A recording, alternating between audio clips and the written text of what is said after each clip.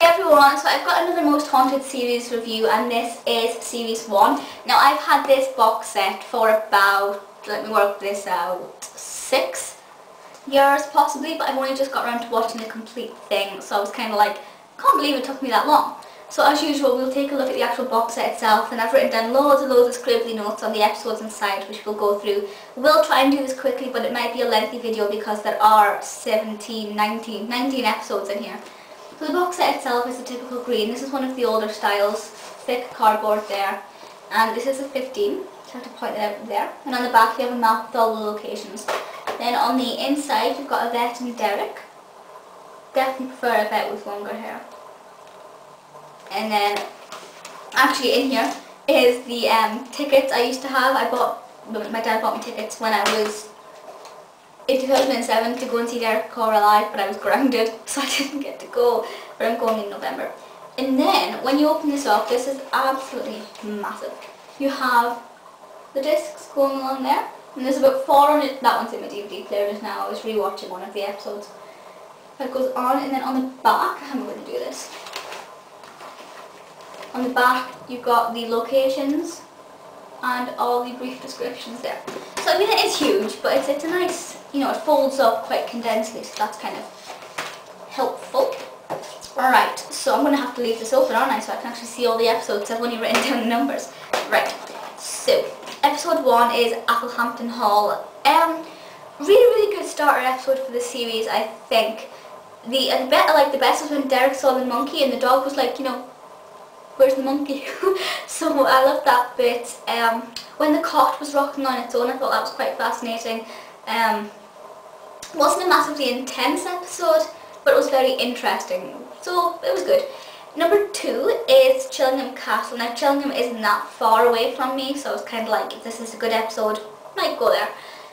It was an alright episode. The bit I liked best, well, 2 bits. I think when the story about the boy in the bedroom wall was kind of quite an emotional story, kind of really fascinating, and when the white box moved when Karl was doing the vigil, that was the sort of 2 most interesting bits. Apart from that, it wasn't overly spectacular, but it was a good watch.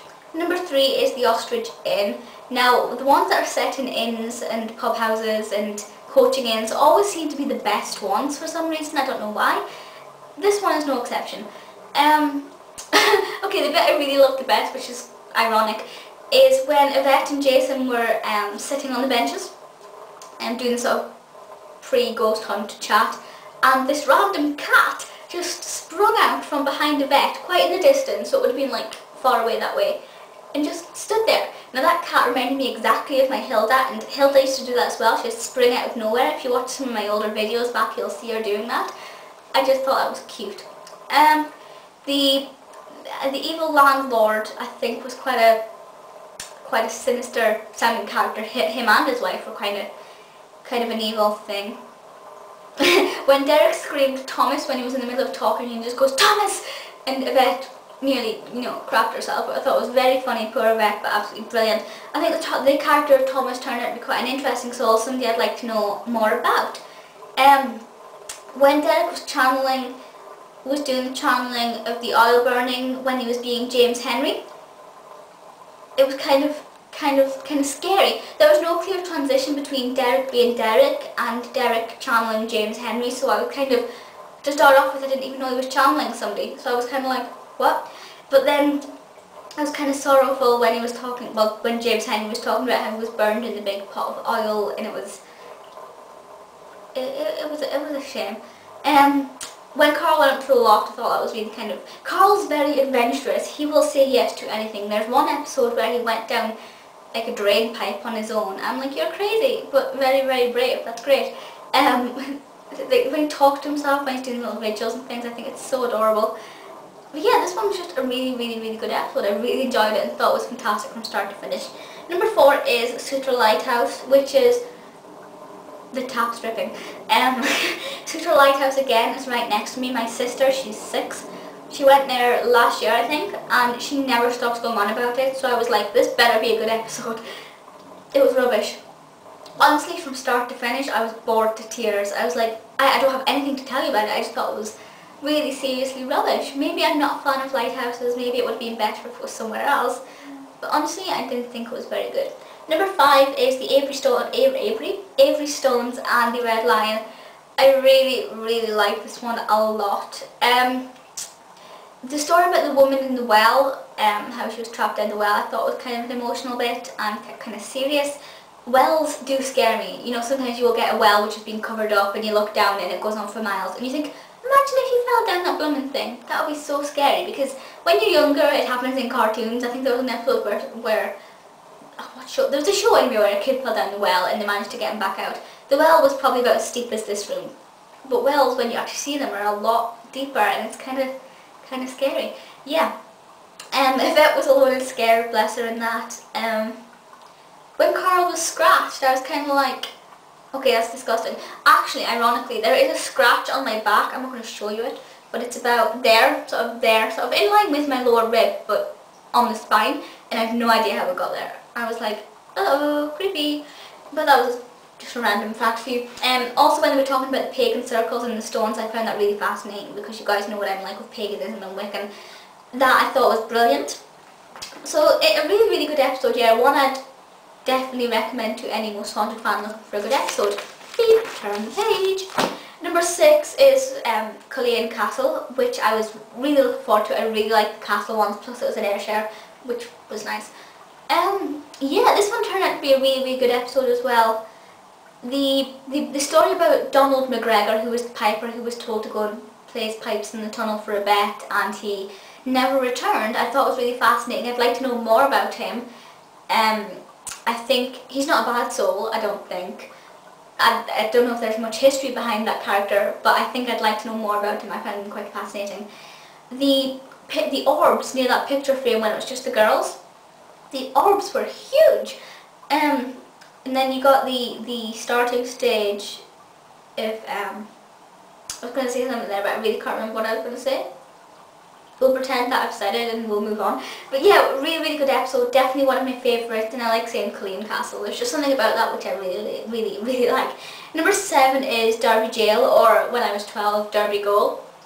I used to watch this one a lot. This is one of the earliest episodes I remember. However, I was terrified of this episode when I first saw it when I was like 12 or something. This series was first out in 2002. I started watching it in 2004. I was petrified of this episode. Having watched it now, I'm not scared at all. It's a fantastic episode, one of my all-time favourites, but it's not scary. The fact that the trigger object, the cross, had moved, and for the first time, we saw the object move on camera. You know, sometimes something will move and we miss it on camera. We actually saw this, but the camera was only wide enough to see the paper. We couldn't see, for all we know, there was somebody with strings or something giving it a tug. Odds of that, I don't know. The non-believers will say that there was strings or something. The believers, like myself, will say it's highly possible that something did move the cross. That's the first time a trigger object had been moved. If somebody from the crew had moved it, why don't they move it in future series? Yep, I believe. Poor Yvette, when she told it, just broke down in tears, and she felt sick and then she started crying hysterically. I was like, that's such a shame, because she didn't know why. It was just sort of the emotions of the jail getting to her. I thought it was quite upsetting and quite a story. Then you have the character of Noah Bullock, who had dodged the hanging by doing a deal. I thought that was quite an interesting character. I would have liked to have known more about him. They said they had the smell of roses in there. I think that sort of there would have been kind of interesting to walk into a room and smell something. I mean, some of us will have that. I was sitting yesterday and I could smell. At work we have the scented teddy bears that smell of cherries, and all of a sudden I could smell it. Now I haven't been working for 4 days, I don't think. So I was like, why can I smell these bears all of a sudden? It was weird. But I think the smell of roses would have been quite a fascinating one if that is true. Then they tried the automatic writing. I'm a big fan and big believer of automatic and psychic writing. I really love that. It was a shame they didn't get anything, but it was fascinating to watch regardless. As I said, not really an episode that I remembered to be, but still good. Number 8 is the Aldwych Underground Station. I was really looking forward to this one. The station was originally called The Strand, built in 1907, and it's built on the site of a demolished theatre. So it's said that a woman, the leading lady of that theatre, now haunts the station. Yvette and Jason, some of the others, actually had on World War II clothes to kind of reenact the scene, because apparently if you reenact it and wear a fancy dress from a certain time period, the fabrication of the walls will kind of project historical scenes for you. Whether you believe that or not, I don't know, I do believe it. Which is kind of like paranormal time travel, which is a really great sensation. I love the thought of that. So we had a couple of ghosts Derek picked up on. The first one was Margaret Estelle Bryce, or Bright, he wasn't quite sure. Is an elderly lady who saved a man in one of the tube stations further down. She actually was electrocuted, she died on the line, which I thought was kind of, you know, sad. Then you had Alice Humphreys and a man named Tom. Both of those I thought were kind of fascinating characters. Would have liked to have dug a bit deeper into them. You had the story of the subterraneans, the half people, half animals, which I thought were kind of minging. A few things here. Jason was so scared, which I thought was brilliant, because he's normally not very scared. He's normally quite, you know, upbeat, and he is a skeptic. He takes a scientific approach. So it was weird for him to be quite scared. Have to admit, if I was walking through the dark tunnels of the tube stations, I would be scared. Derek was so excitable. What I love when Derek gets really excited, when he gets a happy spirit, shall we say, when he gets the positive energies, and you know the spirits are recalling really happy stories to him, and the spirits are really nice people. Derek gets so excited, and I really love that, and I love his enthusiasm. I think he's just fantastic with what he does. And as I said, the whole concept of time slip, sorry, something I'd like to know a lot more about and sort of delve deeper into. Yeah, so that was a really great one. Then we have number 9, which is which is Treasure Holt. It was an alright episode. I found some bits of it fascinating. You had the story of Uncle Percy and how he came in the window and then went up the stairs. The monk called Simon. They talked about paganism a bit. The couple who worked there once. Sorry, the dog's running up the stairs. When I'm talking about paranormal things, I do get a bit jittery. The couple who murdered guests, again, that's kind of very similar to the Ostrich Inn, kind of similar story, how the landlady and landlord murdered the guests, but never mind. When Derek channeled Uncle Percy refused, it's a dog, refused to believe he was dead. I thought that was kind of, you know, when you die, are you gonna, I'd love to, I don't want to know, but I'd love to know what it feels like when you're dead. Do you understand you're dead? I don't know, it's kind of hard. And they also did a seance, which I thought was, it wasn't that good, but it was good to see them doing a seance. Then you have number 10, beep, turn the page. Number 10 is Drury Lane Theatre. How long is this video? Crikey, it's long. Drury Lane Theatre I was really looking forward to. I am a big theatre goer, I love theatre, I love being on the stage, very much feel at home in that environment. So for me this one's going to be very fascinating. You have the grey man who walks in the upper circles. Then you have the story of Charles McLean killed Arnold Woodrow, and he also put a stick in Hallam's eye, which is disgusting. So this character, but we seem to see that Charles McLean wasn't actually a bad guy, he was just overtaken by anger and lashed out without thinking. So I wasn't really too sure what to think of that character, because he didn't seem evil when Derek was talking to him, he just seemed misled, shall we say. When his seat was down, I don't know why I'm doing this, when, was it Stuart was sitting on a seat, and then he put it up, you know, like the cinema seats and things where they automatically flip up when you stand up. Stuart had been sitting in there, I think it was Stuart, and when he stood up, it went up, and then he turned around and the seat was back down. Now there's no way that seat can go down without a force pulling it down. That did get me, and you could see the seat staying down on its own accord, so that can only really be described as paranormal, because those seats don't stay down without a weight on them. So I don't know what you want to think of that, but I think it's kind of creepy. Also, Jason, Yvette, and somebody else,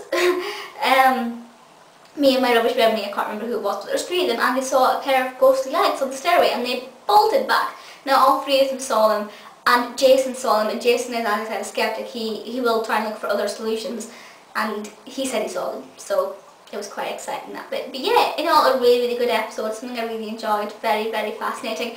Love the character of Joseph Grimaldi, I think his name was, who is the father of the clowns. Really quite interesting character, I thought that was great. Number 11, Pete. is Lep Castle. I was looking forward to that because it's in Ireland and I love the Irish accent, so I was really quite looking forward to that.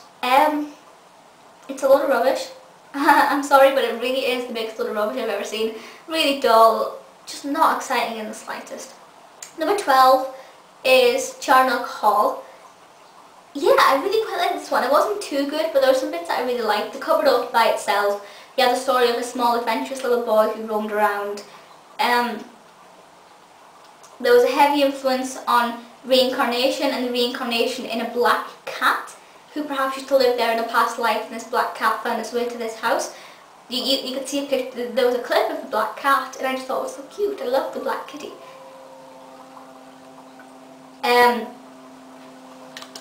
Yep. Okay, that's weird.